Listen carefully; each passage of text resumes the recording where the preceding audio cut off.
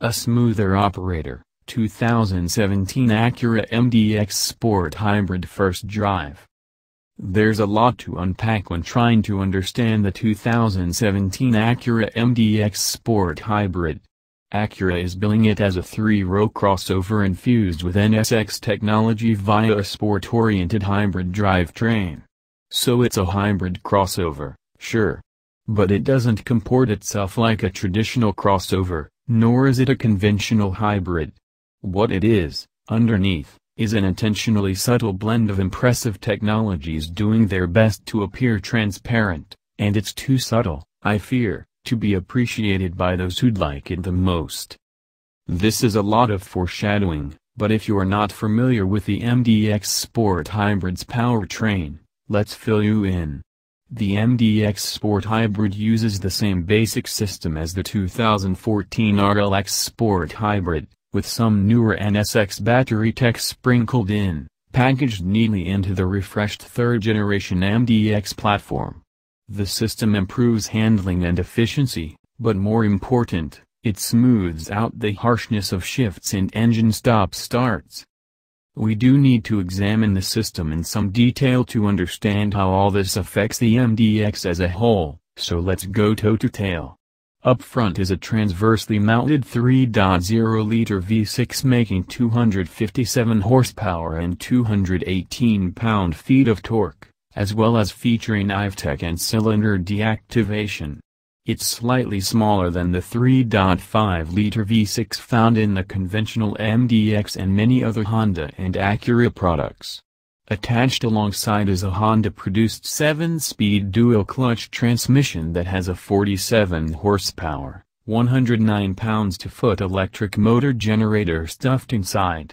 Amidships are the battery pack and the electronics to control it, and stretching aft from there are large cables feeding power to a pair of electric motors that reside in single housing, one for each wheel.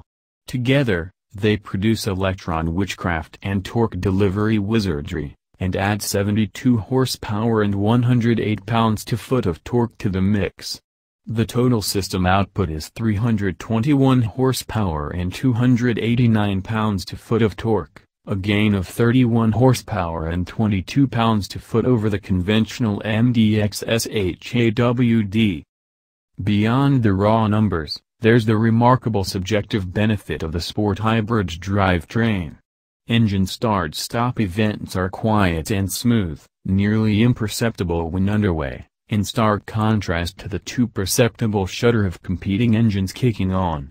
The electric motors, mainly the one residing in the transmission, add in power to make up for the lull during a shift, making shifts up or down seamless, as well as providing regenerative capacity.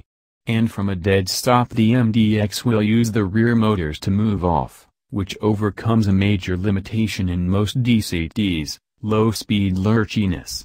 While there's some fuel economy benefit, the city rating jumps 45% to 26 miles per gallon in EPA testing. The 1.3 kWh pack isn't big enough to provide an EV-only mode, so it's best to think of it as an elaborate assist system for the gas motor that adds more power and smooths out some rough spots.